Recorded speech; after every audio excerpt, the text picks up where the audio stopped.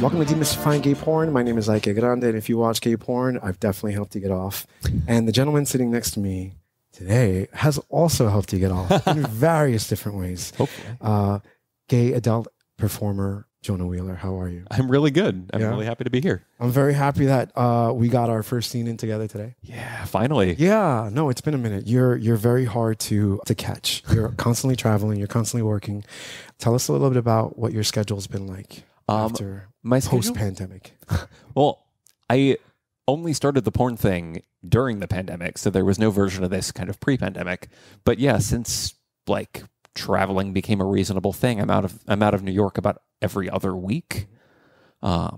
Typically for some sort of a gig, either I'm filming with the studio or I'm more often like, I'm going to drop into San Francisco for 4 days and film with the people there and go to Seattle for 3 days and film with local people and come home. So you started during the pandemic, OnlyFans, Just for Fans, fan sites. Yeah. And then you got noticed by studios. I was intentionally trying to get into studio work. Okay. I think I got into porn envisioning studio work, and OnlyFans is now like instead taken over the heart of what I do, which I'm actually really enjoying. But I've always been angling to do studio work because I like, there's a how the sausage gets made about it, of like what happens behind the camera, between the shots, the process of getting in there, setting like a goal for the scene and figuring out how to achieve it, that I actually really enjoy. Mm-hmm. You said it right. OnlyFans and Just for Fans, fan sites, I feel like they've taken the lead at this point, where studios are struggling to keep up with them. But studios are still pumping out stuff. They're still making stuff, and it's vastly different from one another. Yeah. OnlyFans is a little, I don't know, what would you consider it amateur? I would consider it amateur asterisk. Okay. Because, there are a lot of people who do it in a very like codified professional manner. But part of the intention is to look homegrown even in that environment. Do you think that's the charm of OnlyFans and Just for Fans? I think the charm of it is that it can be so natural, that it can be so personal. And production by default is a little distancing. Like we've set up cameras and lights and a set and a concept. The more and more of that you add, the less casual and real of a thing it feels like. I have a strong feeling about where studios exist in porn right now and where they like are most justified, since we have this OnlyFans and the like model that's working very well. I think studios are at their best when they're doing something that you cannot achieve in a homegrown environment. Okay. Like I do a lot of work with very role play heavy studios like Carnal, Say Uncle, all the dad porn. And I think it's really justified to do that as studio porn because you like need to decide who the roles are. You need to costume people appropriately for that. You need to put them in a set that looks like the right place if they're a family, or if they're Mormons, or if they're Catholic, or if they're like scouts, whatever. You need design elements that are really hard to put all together for just a shoot of your own at home. And once you're already there, you might as well have the lighting for it to make it look kind of cinematic, since we're already going hard on concept. Conversely, like to look at Lucas as a different example, like they present gay sex kind of as an exclusive luxury item. And like it's a luxury brand. Yeah. And it's in unbelievably beautiful places with absolutely perfectly bodied people who have exactly like correctly like color balanced shots and lighting, and what I assume is a certain amount of like muscular body oil, that like the production is required to get the level of like kind of expensive that it looks. So I think studio works best when it's doing something that I cannot achieve at home. There are some people though on OnlyFans that are doing studio-esque work. Yeah. That I've seen some lighting, I've seen some camera tricks that I'm like, wow, okay. I look at it in awe sometimes because I feel like the studios I've worked for were always the OnlyFans to the studios, to the big Hollywood studios. And now I feel like they're a little redundant in the sense you can still get good quality stuff, and there's still going to be people that are going to like it. But OnlyFans has definitely taken a lot of that market. Yeah, for sure. One of the things that I wanted to do with getting into porn and progressing, right? Because there has to be some kind of progression, was kind of work into bigger projects. And I feel like now the studios they have to do that, basically. The one, like you're saying, like luxurious and story driven. I'm a big fan of story driven stuff. So I have seen your work. It's really, really cool. I very much enjoy it. You are but you're playing daddy roles. You're not, I consider you a big brother. I have a mustache, so I'm a daddy. That's the qualification? I'm a mustache. I have a mustache. I'm reasonably tall. I can talk low when I need to. So I guess I kind of default to dad. Also, when the sons are 20, yeah, okay, I'm dad. What's that like? What is it like to get into that role? Because Carnal and Say Uncle, they are family dick, right? Family dick and gay cest. They kind of all each have a matching brand. Okay, when they came out, it was incredibly controversial that it was no longer stepbrother or stepson, or it was father and son. Yeah. So we're going straight to the meat of it. So what is it? I assume you have to prepare for that. You have to get into that role. You have to kind of foreplay into that. Is it something that you already kind of find sexy? Like, is it easy to do? 100%. It's very easy to do. I have major daddy issues. And like, part of what I think about when I make it is that watching it very much watch it from the perspective of the son. So I feel like I'm making it to satisfy somebody who's watching it from the perspective of the son. Okay. And it's a thing that I kind of like about doing it is because it's this obvious like power imbalance that in a real world setting would be like so many red flags. But if we're looking at it in fantasy, I kind of feel okay developing the fantasy and indulging in the fantasy if we're making the fantasy for the person who's in the non-power position. Okay. Yeah. Let's let you explore that in a way that kind of isn't safe to do in reality. It's very different. Fantasy plays such a different role in our lives, especially when we're doing porn. Is it something that you fantasized as like growing up as a gay kid, or like not about my dad, but about, which I think is, valid. First, I'm sorry, I didn't mean to interrupt, but the first couple of men in your life are your dad, and if you have brothers and stuff, so I feel like it's natural to look or to be curious, not to, want to sleep with your dad. Very different story, but whatever, to each his own. Yeah. Like I said earlier, major daddy issues have always looked to like confident older men as sort of like a sexual connection. I don't know. It's a long historical part of my sexual self is looking up to somebody, like being guided, being sheltered. The combined thing, the combined experience from my like bottom dominated position of somebody coming to me and saying like, you were embraced, you are valued. This is also going to be really intense for you right now. It's okay. Which is a thing I like about being in the dad role, is it's about saying like, hey, this is a lot right now. Also, you want this. Let me both provide you this like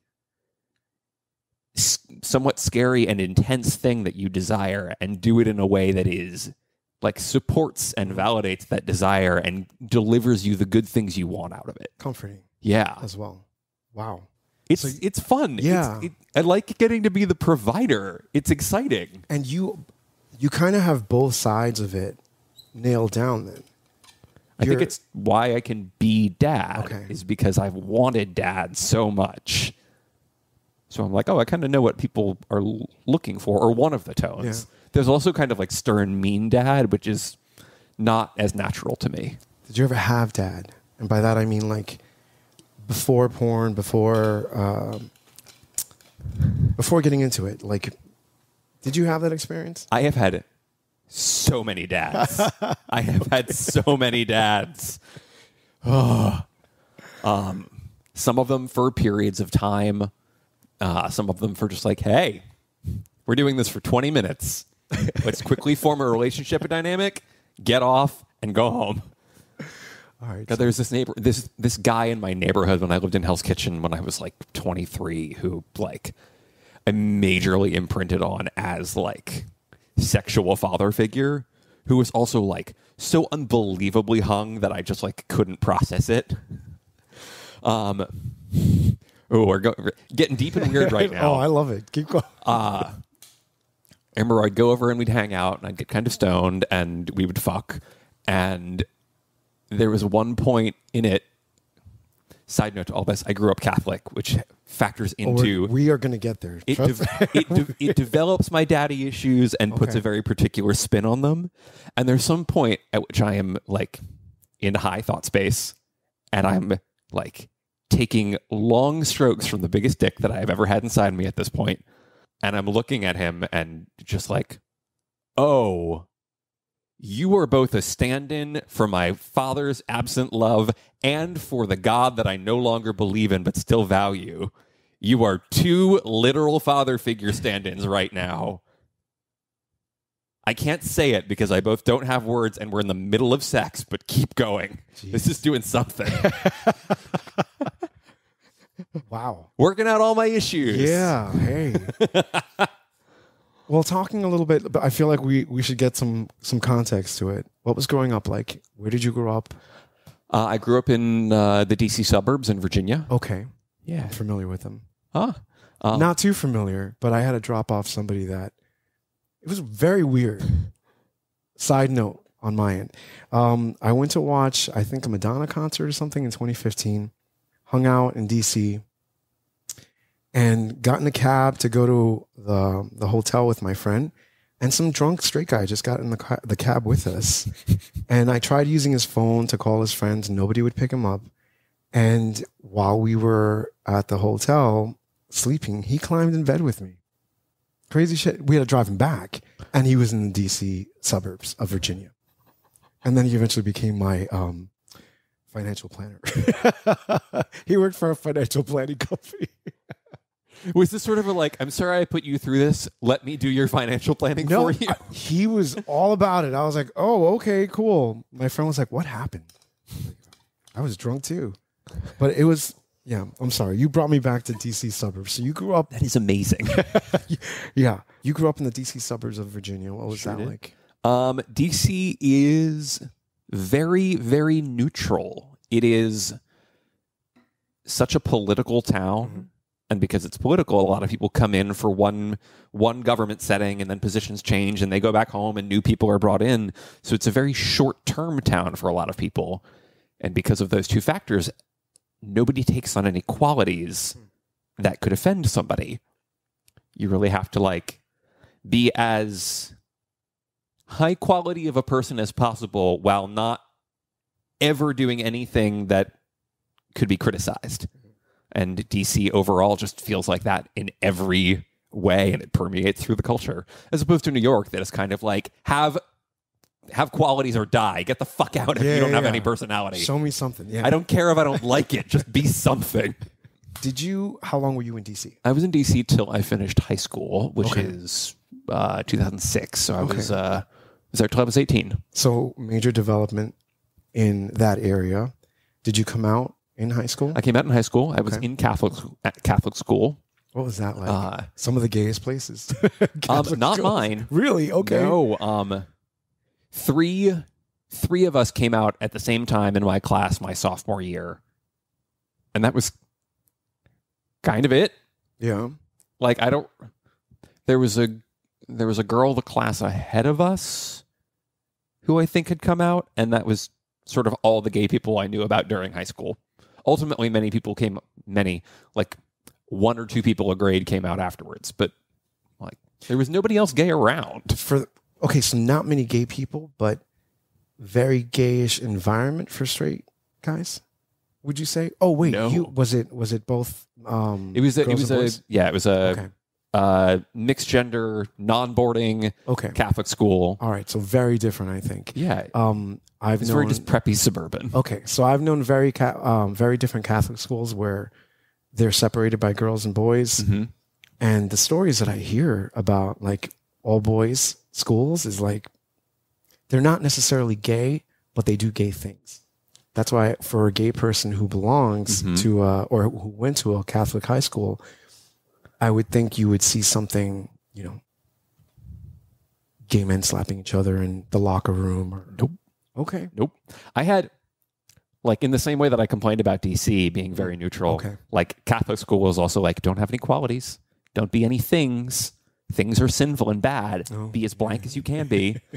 And so, like, being gay in this DC Catholic environment means I'm like, well, there's nobody like me here, and there's nothing for me to connect to, and I automatically have this quality that people, like, even if they're not offended by the concept, are offended by the fact that I have a quality of some sort.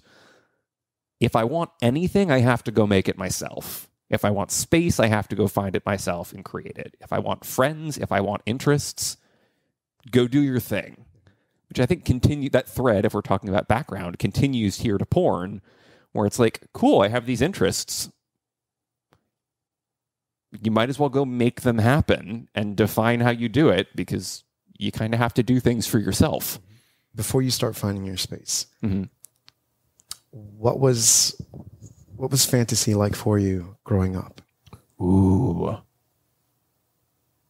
Or an outlet?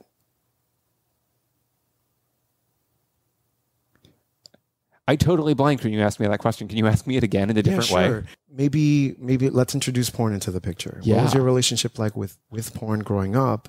But then also, was that your only outlet for Sexuality. Yes. Porn, I first started interacting with largely reading it on the internet because, dial up, it is easier to get text than it is pictures. And eventually we're on like file sharing services and I'm able to download 40-second clips of things.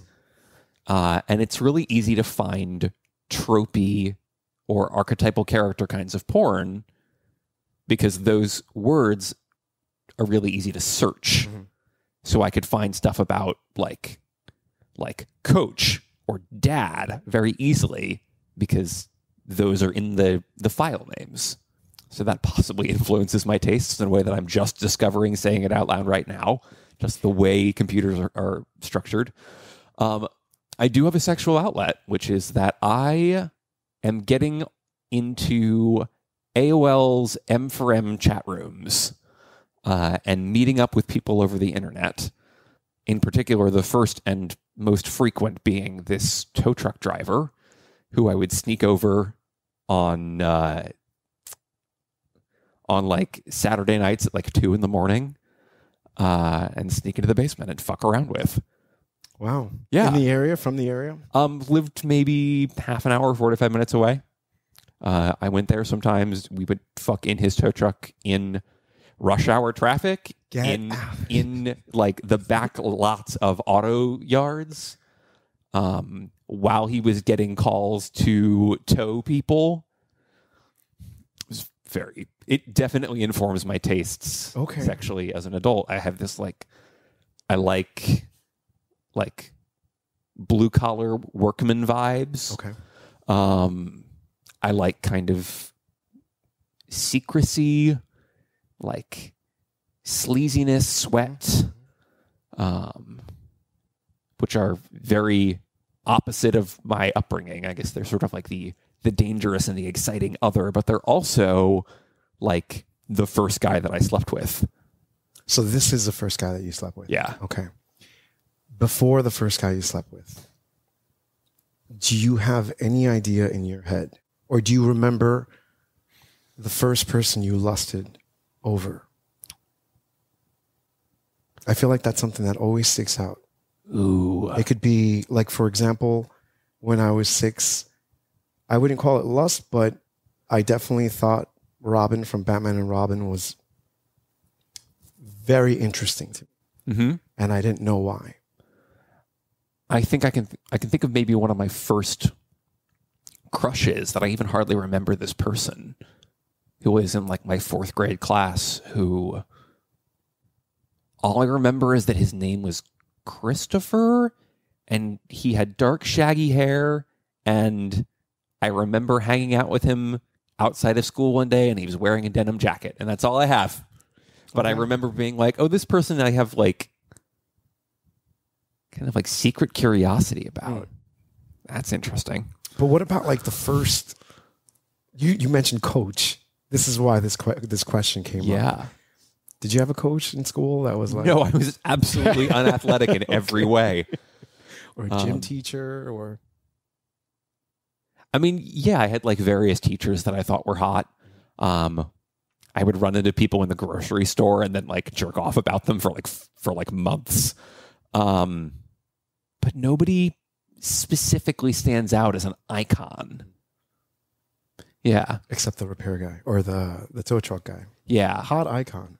Yeah. And I think maybe what's different about him, other than just like the sex, is he's the first person in that role that there is play back with. Like, no teacher figure is somebody who I can participate who can participate back in my fantasy. The tow truck driver participates back in my fantasy, is present, can build a rapport with, can express what the desires are and develop them. Have you kept up with him? No. No? When was the last time you saw him?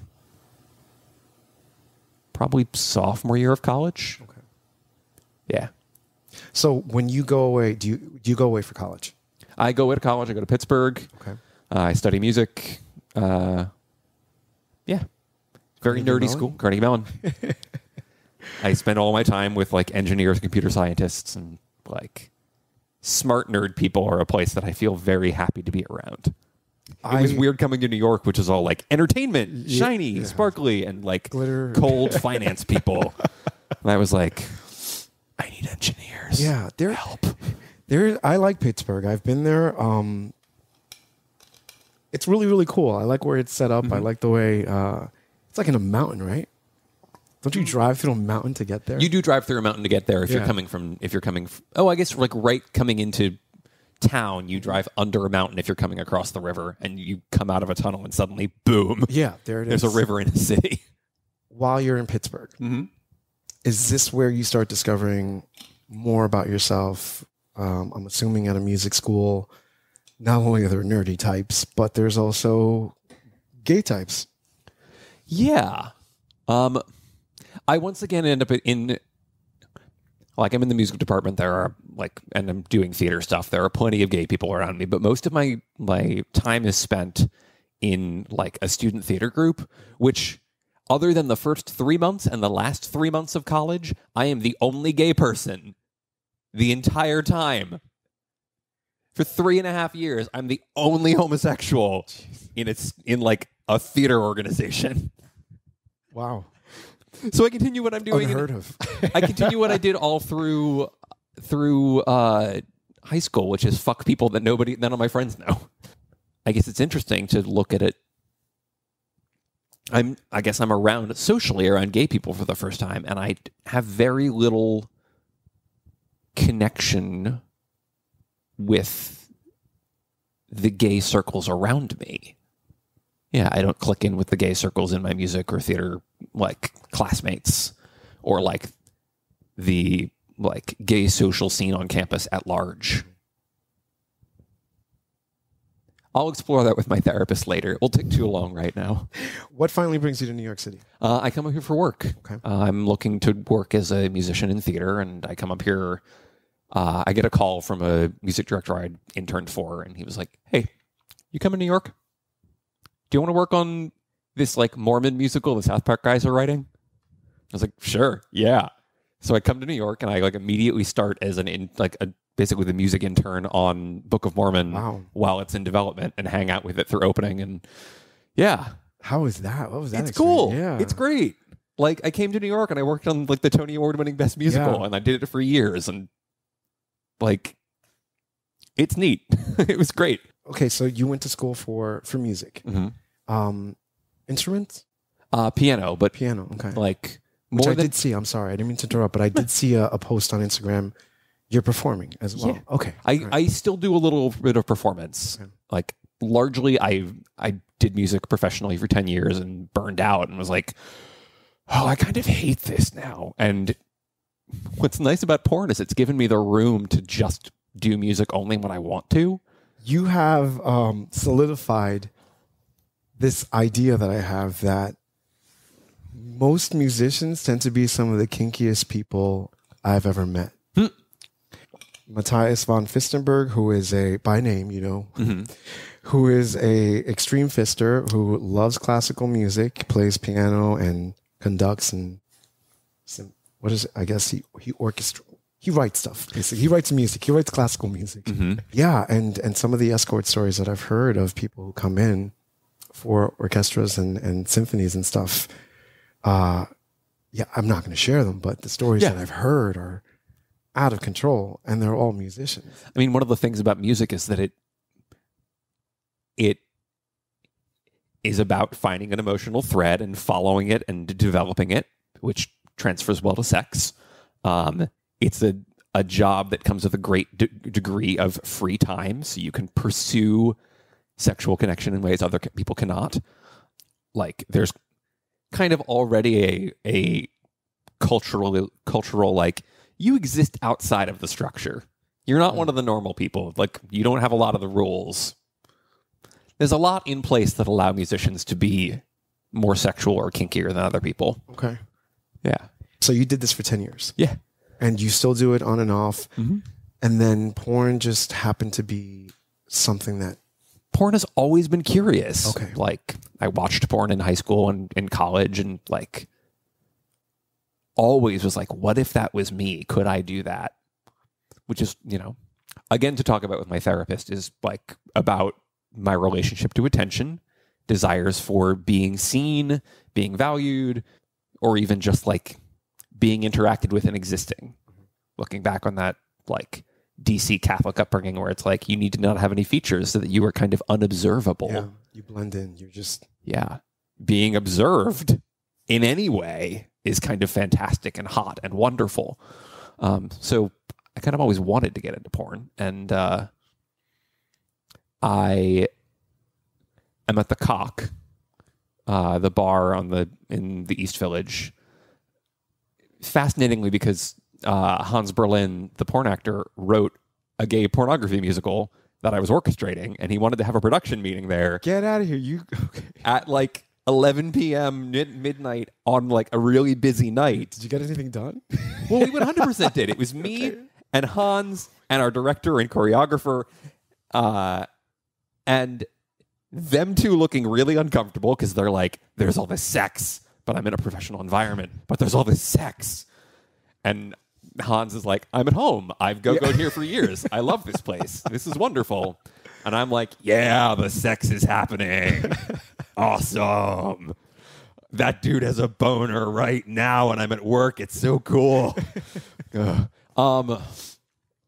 am I going with this? Oh, but after an hour and we run into things that are useful to talk about, and I'm like, there's a big flesh pit happening over there. I need to go. I'm in that for about 5 minutes when I like get off my knees, bump directly into Joel someone. He asked me to go home with him. And I go home with Joel, who I find is a pornographic actor. We film some of us having sex. He puts 30 seconds of it on his Twitter. 2 days later, it's got 50,000 views. And I'm like, oh, I kind of wrote this off as like, I'm too old. My body's not good enough. Nobody will want to see this. And 50,000 people have watched this in 48 hours. Maybe this is possible. So I go home and I talk to my partner about it. And we're like, okay, I want to do porn. How does this fit into our lives and our relationship? And what would that mean? And we talk about it for like a year and a half, and I keep doing music. And the pandemic happens, and the world shuts down, and live entertainment stops, and there's no music work. And 6 months later, like the bonus unemployment insurance stuff that's been tacked onto every uninsurance payment runs out. So in August 2020, I'm like, all right, we've taken our time to figure out how this fits in our lives. I want to do it. I need another job for the time being. There's definitely culturally an excuse for doing anything right now because the entirety of the world has stopped. Let's go for it. And I get my OnlyFans and I start filming, and then I just do stuff. And here we are on a couch in a hotel room. Jeez. That's a crazy story. I didn't know that you were involved in Hans Berlin's project. Yeah. I didn't know it was at the Cog, and then certainly Joel Someone. I love Joel Someone. I think he's great. And you definitely, I said it before, it's like the school of Joel Someone. You know? And how important was he in your, like, is he your porn daddy? He's 100% my porn dad. Okay. We refer to each other more like big brother, little brother. But yeah, he like was my guide getting into this. When I met him that first night and I was like, I've always been curious about porn. I kind of wish I could do it, but I don't feel ready. And he was like, here, let me open the door for you. And then, it's a year and a half later when I decide to finally walk through it. And like, I'm just some dude in New York and he's moved across the country, but I call him and I'm like, okay, I'm going to do it. What do I need? He then hops in and it's like, great, let me connect you to this studio director. Let me give you these pieces of clothing I don't need anymore that I think fit how you want to portray yourself. Let me give you this advice, and guides me through getting started. We end up like filming together for Guy Bone. Maybe 9 months later, like I see him every time I go to LA. Like we've made a whole bunch of like wonderful and silly stuff together. And I, particularly in the figuring out who I am as a like adult performer, I looked to Joel to be like, how do you do this? You are so free and joyful and encouraging. And I'm not you. I can't just do you. But there's a lot of you that I love. What of it can I learn from and is applicable to how I want to interact with the world sexually? So like Joel, both directly and indirectly, is like my mentor for this, my guide, like the guiding star that I look to for when I'm like, how do I do this? Look at what Joel did, evaluate if that's accurate or not to applicable or not to what I'm trying to do, and make some decisions. Yeah. Yeah. Big value for him. There are definitely parts of our scene today that I was like, oh, I know this. I almost knew exactly where you were going to go with certain things, but not because I think that you are Joel-like, but it's because I know who helped you. Mm-hmm. And he has a certain way of carrying himself and always like very, very comfortable in front of the camera, but also cognizant of the camera. He pays attention to where we are. Yeah. And you have that too. And that was fun. And I really hope we work together more. I would enjoy that. That'd be fun. So now you've worked with various different studios. Mm-hmm. And photography too. You do a lot of photography. Yeah. How has porn changed who you are, right? That Catholic boy. Pornography has like required me to let go of shame and guilt and like those being driving forces in my life, and getting rid of that means that just I feel kind of silly saying it this way, but I'm kind of getting to blossom into all these parts of myself and approach myself with confidence and set goals that I thought were unattainable and work towards reaching them, and like express my desires clearly to myself and to other people. It's changed me at a very fundamental level in a way that I don't know if I would have achieved otherwise. Just the confidence and clarity and self-love that I'm able to have now doing this, getting into porn, required me to strip away all the things that were preventing that. It also, like, on a more practical level, like, pornography, particularly because of the flexibility of OnlyFans, gives me stability for the first time. part of the reason I burned out as a musician is because I was pulling all of these all-nighters, and I was like going for months without a day off, and my schedule is not as intense anymore. I actually can breathe. I can decide at any time how much I want to step in or step back, or what tone I want to approach things with. And I predominantly work for myself. I don't have to match to somebody else's goals or intentions or vision. When I have dumb, whimsical ideas, I have a platform for it now. Like, I've had all these things that I wanted to make over the years, but like, if this was 2016, it would be like, cool, I have to book a venue. I have to book people. I have to pay people to participate in it. I have to rehearse it. I have to then provide an audience, like get an audience that will then pay for, like, buy enough tickets to it to justify all the expense. Now, if I want to do a thing, great. I saw a post on Instagram last year that was this shot of Galadriel in Lord of the Rings when she is tempted by the power of the ring, and the world sort of like bleaches white behind her and her hair flies out, and she was like, instead of I don't remember the line, I'm not going to try and do it. She like goes kind of crazy while she's like looking for the line's important. Instead of a ruler, you could have a queen, and I would be terrible and beautiful.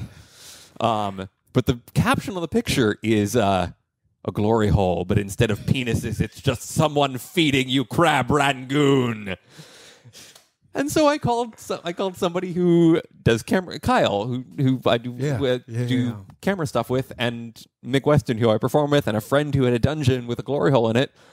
And I bought a bunch of Chinese food, and we fed each other Chinese food through a glory hole and made a video, and we put it on the internet. And it was dumb and silly, and I had a great time.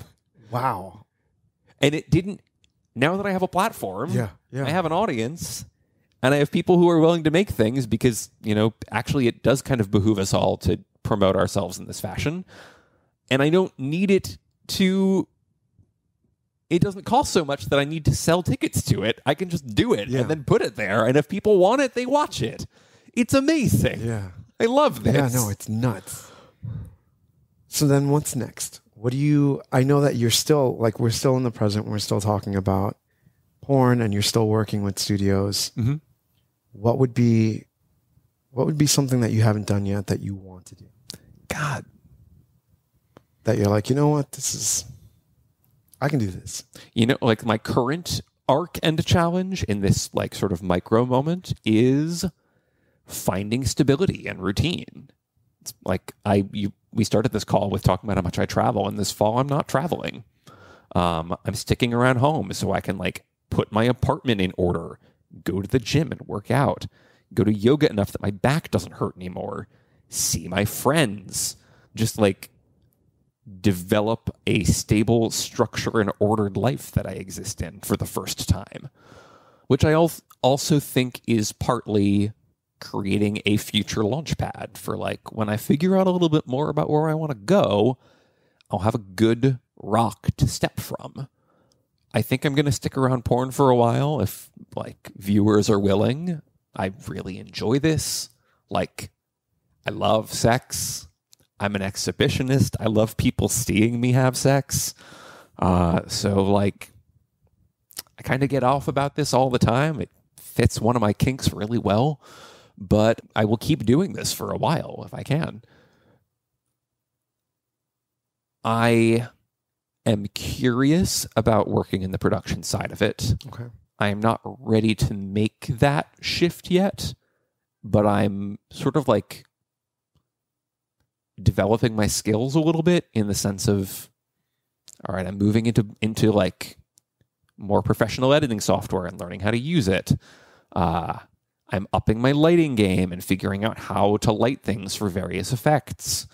Taking a concept, an idea that I have, and figuring out how do I move that into production, even in my OnlyFans or my TikTok scale. What do I need to do to tell this story effectively so that if and when I decide to move into videography, editing, producing, directing, whatever, I have some skills at my disposal to use with that.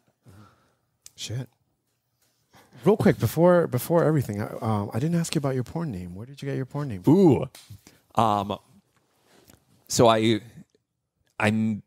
meet Joel in March of 2019. January of 2020, a friend is working on Hustla Ball in Las Vegas, which is this like circuit party that is connected to the Gay VNs, which are some of the like gay pornography awards. This friend is working there on the tech team. He's been asked to find a couple of people to come and sort of volunteer work on the tech team in exchange for free tickets to the events and access to stuff. And I'm like, cool, I want to go to a like massive sex party and the Gay Porn Awards things, which Joel is nominated for that year also, and see what the community of people in sex work is like. I'll hang some lights to do that. And I'm at an event. I am packing up a DJ booth, a like turntable in a case, and Shishi LaRue comes over to me and is like, "Are you a performer? Do you want to be?" And she gets interrupted by Trenton Ducati doing the same thing, and they have this little public cat fight across a party full of people about which one of them is going to get my information. And nothing ever came of it, but I had on this very like rednecky look that day, which was part of what worked, you know, with the mustache and like this kind of like lanky boy thing. I wear a redneck all right, even though I, you know, am like preppy little classical musician Catholic boy from DC. But I wanted to figure out how I could play into that. And the part of like quote unquote redneck that I understand is like blue collar Appalachia. Because, you know, DC is close enough to West Virginia that I spent some time there. I went to college in Pittsburgh, which is like that fringy area. Oh, yeah. And like has a very strong blue collar history. So I took Wheeling, West Virginia, and a like weird Old Testament name and got Jonah Wheeler out of it. Yeah. Wow. Sorry, that was a little bit long-winded for that. No, please, but don't worry. No, that story with Chichi LaRue and Trenton Ducati is good. And I've since worked with Trenton. Yeah. Like, I don't know if he knows this, but like 2 years later, I shoot my first Say Uncle scenes with Trenton after I've been going to Palm Springs. I like keep meeting people in Palm Springs, and they're like, "You make porn? You should meet Trenton." And I'm like, "Yes, I should. Where can I do that?" And like eventually 3 people invite me to a pumpkin carving because they're like, "Hey, you'll probably run into him here." So I finally meet Trenton at a pumpkin carving. We've like is it actually a pumpkin carving? It is literally a pumpkin carving like and contest at somebody's house. Huh. Okay. And we meet, and then we set up the thing, and then like he connects me to like Palm Springs production people when I shoot for Say Uncle. So it eventually got there. Shishi I have not yet met again, but who knows? You're good. Maybe in time. For now, yeah. Maybe later on. She'll come around. When people want to find you, if they don't already know who you are, where do they go? I am on most platforms as Show Off Jonah. That's Twitter, Instagram, OnlyFans, TikTok. I am Jonah Wheeler if you're trying to figure out where I am in the studio scene. My Just for Fans is, because I did it before I had the name Show Off Jonah, was Jonah Wheeler XXX. Yeah. And like if you want to just find me as a like human, look around Brooklyn. Find a sling and look for me. I have to thank you so much for taking time out and talking to me. Thank you for having me. This has been really fun. Yeah. No, we would definitely have to work together again. I would love to do some fuck scenes with you. Yeah. Today was a suck scene, although you shined. I can see what everybody else sees in you. I want to put it in him so bad. He is so pretty. Yeah. And he has the most beautiful eyes. Yeah. And I want to see his face when I come inside him. Okay. Oh my God. I know I just came like 45 minutes ago, but I am already hard again. Okay, so Zane Taylor we're talking about. Yeah.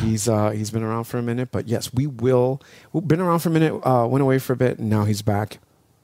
Love working with him. I think you guys pair well, and I have to do another movie for Treasure Island, so if you see him out there, Don't fuck him yet. You have you have a couple of months. Yes. Yeah. And if you don't get to it by then, I'm doing it on my own. Wow. You've been watching Demystifying Gay Porn. I am your host, Ike Grande. Demystifying Gay Porn can be found on every podcast directory, as well as YouTube. Demystifying Gay Porn is on Twitter, Instagram, Facebook, Telegram. And if you like what you're watching and want to be a part of the process, head over to patreon.com/demystifying gay porn, where you can help support this YouTube channel so I can continue making content like this. As always, don't forget to subscribe, give this video a like, leave a comment letting me know what else you'd like me to cover. And once again, this is Demystifying Gay Porn. My name is Ike Grande, and if you watch gay porn, I've definitely helped to get off. Cheers.